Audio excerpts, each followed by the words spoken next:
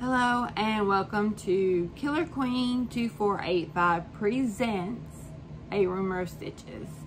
My name is Janice and welcome.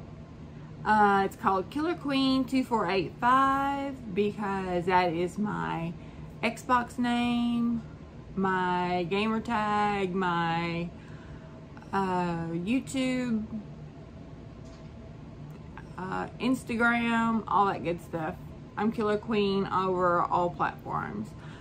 And it's called A Rumor of Stitches because I have been saying I've been going to do this for over a year and I haven't done it yet. But now I am. So, this is the first official video. I've made a couple of introductory videos. But this is the first official video and it is about the Cathedral Window Quilt. I've made a couple of these and I had a friend of mine ask me how I made mine, and there was a couple of technical questions that she was asking about. So Julie, this video is for you.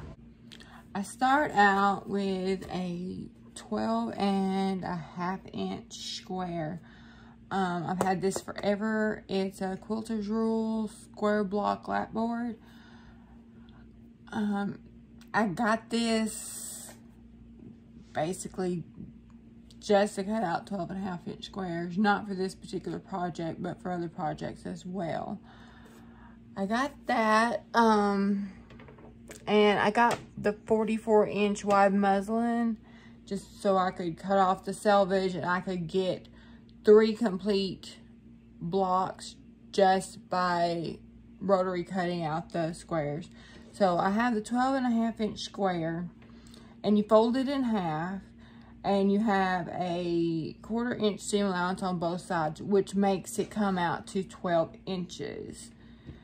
And then you've got it folded in half. Okay, so from this point, you take your square, and you take your seam allowances, and one goes one way and one goes the other way, and you kind of nest those seam allowances together to keep them straight. And I'm going to grab a clip.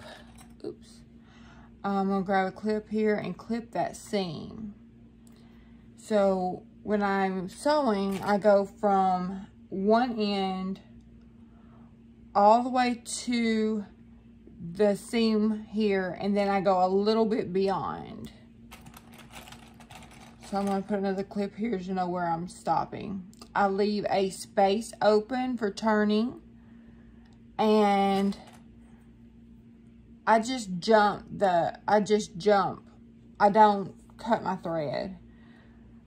I start here, go all the way down, stop here, make a knot, jump, leave a loose part here, then finish out this seam to seam that up. And now you've got something that looks like this. It looks a little wonky, but then you turn it inside out and you have a piece that looks like this when you flatten it out and you have it all pressed. Okay, then you'll have a little open space on one of these edges here, and I've already sewn it up on this one. Nope, here it is. See, you can it's almost invisible. What I do is I sew from this side to this side, and then when I knot it here, I run it up through here to the point and bring my point here, tack it down, bring this point here, tack it down, bring this point here, tack it down, and bring this point here and tack it down. That makes your basic base block for the Cathedral Window Quilt. Then you're going to have to put 4 of these together to get to a point where you can actually start inserting your actual windows. So you have your blocks here, And what I do is I do them in groups of 2, and I make it as long as I have as long as I want my panel. Because I do basic panels, and then I start putting in the blocks after. So here it is showing you how it's all tacked down. You have, if you do it by hand and you don't do it by machine, you have these little open places where you can actually stick your finger through, and it's like a 3D object. But I start here and go down to the bottom, and the way I do it is I just do a whip stitch, and I don't start right at the corners of anything. This is a little messy because I didn't clean it out before we started. But this is just a little kit that it's a Fons and Porter traveling kit, but I just made it up because I use this to do all my hand sewing, and I have it just made up. I usually have like 2 or 3 needles already threaded, but I've been working on stuff, and I just put my thread scraps and stuff in here. I use an open back thimble, adjustable. It's a Dritz. I do this. I used to have really, really long nails before I became a nurse, so that's why I have an open one, and I got used to it, and it's just more comfortable for me. So when I'm doing the whip stitch to whip stitch them together to get them ready to put on the windows, this is going to be the back of your quilt. It's going to be completely finished. Once you do these, once you attach them together and whip stitch them together, they're going to be done. You're going to see this as the back of the quilt, and I'm going to show you an example here in a minute. But what you're going to do is you're actually going to have two of these, and all of them will be finished, but I'm just showing you this as an example. This is actually the wrong side when you're making your base, and you will have your windows in here, and that'll make it the front side when you're done. But as far as putting the bases together, this is the wrong side. This is the right side, because this is going to be the side that you see on the back. These, you're going to put right sides together, and you're just going to whip stitch. Now, I don't start at the top. I start here close to the top, and I put my knot. That way I don't have to, I just double stitch that at the beginning. I do just a loose stitch up until the point till I get to this point right here. I'm going to match these points.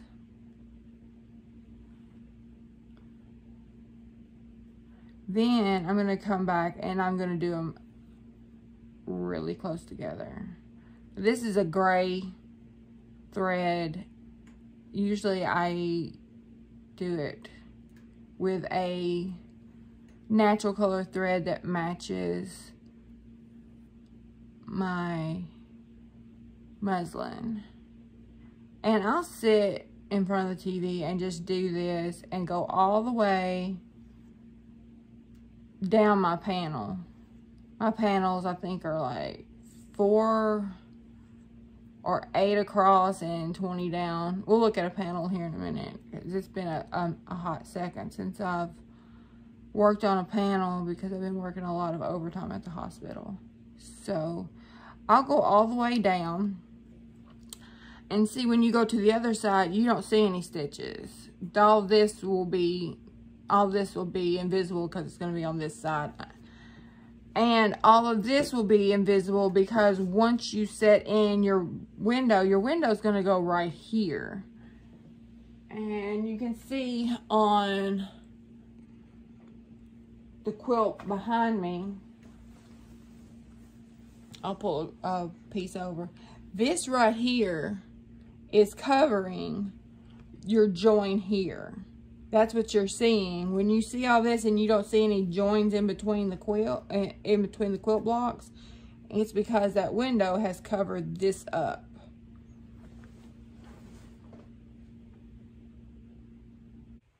Okay, so this is a panel that I have already put together.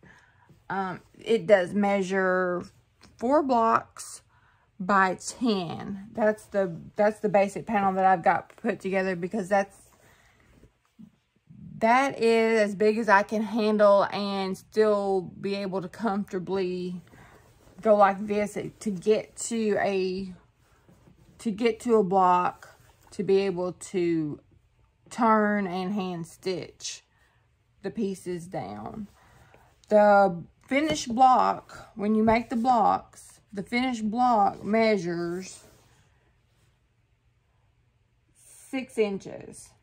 So basically, with the seam allowances taken off, you start out with a 12-inch block. When you fold it in half and fold it in half, you basically get half of what you started with. So each panel, and I have 8 panels. So 4, 8, 12, 16 times 20. So that's how many quilt base blocks I have, is 16 across by 20 long. This is not going to go on a bed. This is going to go up on a wall. And I'll explain to you why in just a second. Okay, so here I have all my joins. These are and I'll see if I can show you. See how teeny tiny? And I don't have to be super, super neat on these, because I know that all of these will be hidden. But here is my back. And with handwork, you can make sure that your joints in your corners are absolutely perfect. And if they're not, you can fudge it a little bit and make them perfect. So I have these panels like this. And once I get all the blocks joined, then I start putting in my windows. And I lay out a whole panel at one time. I will lay out my panel and figure out where I want each piece to go before I ever start sewing them together, sewing them in the windows. And I just attach them with safety pins. Now I have a little 3-inch window fussy cut acrylic ruler that I use to cut out windows when I first started, but it became very monotonous, because if you look and you have a piece of fabric and it's too big, like this one's going to be way too big, all I'm going to do is I'm going to fold that under and fold it over like this and seam it down. And I got to where I was just eyeing it, because even when you turn it under and you're just basically blind stitching this down, and I'll show you a close-up of that in a minute, of what it looks like finished, but you're just sewing this down. Then you come over to this side, you're going to fold this side over, and you're going to catch that corner, and you're going to have this side folded down. Nobody's ever going to know how big that piece was underneath. So I just quit cutting them the actual size and gave myself a little bit of leeway. This, I think, is almost too small on this one, but by the time I get done with it, it'll be fine. Let's see if I've got one started up here at the, yeah. Okay. So, this is what I do when I'm getting ready to sew apart. Okay. So I will start, and there's a lot of strings on this. I will start in the middle of a row right here so that I can hide my knot underneath, just like I did when I was putting them together. I started down here, went up and went back. Well, here you don't have to go back and go over it again, but I just hide my knot underneath. That way I can get to it.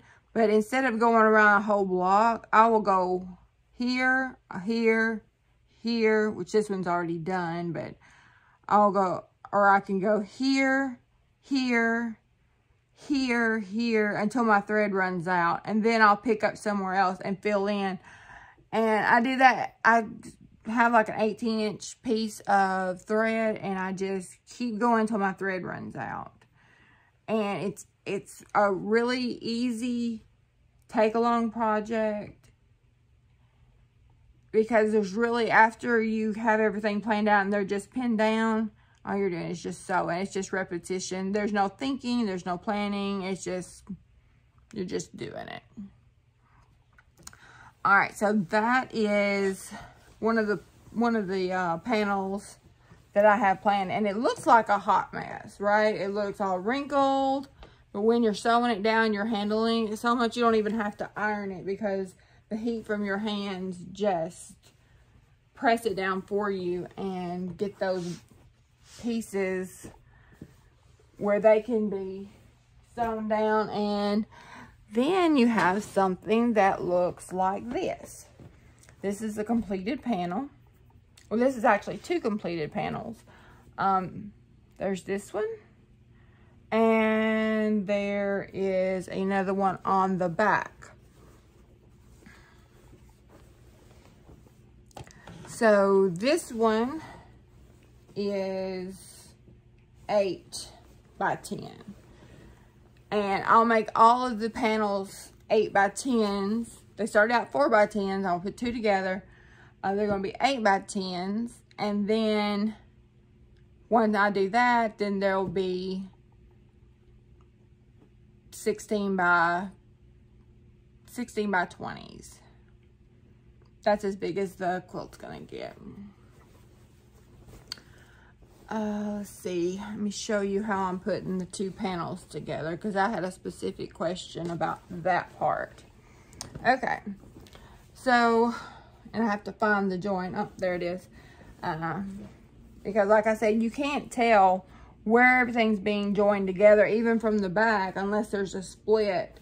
Because once it's done, it's done. It's completed. You have no extra quilting to do. Nothing like that. Okay. So I'm at the point of the two quilts where I am right here.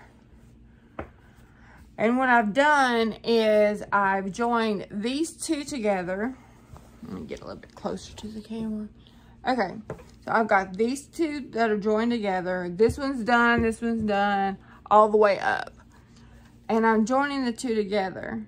And then I'm inserting my block as I go, because it's a little bit unwieldy right now. It's very cumbersome to go like in through this way. So I leave a gap and I'll go in underneath through this way. So I'm actually, as I'm closing the gap between the two panels, I'm actually putting in the extra window that goes in between the two panels as I'm closing it up.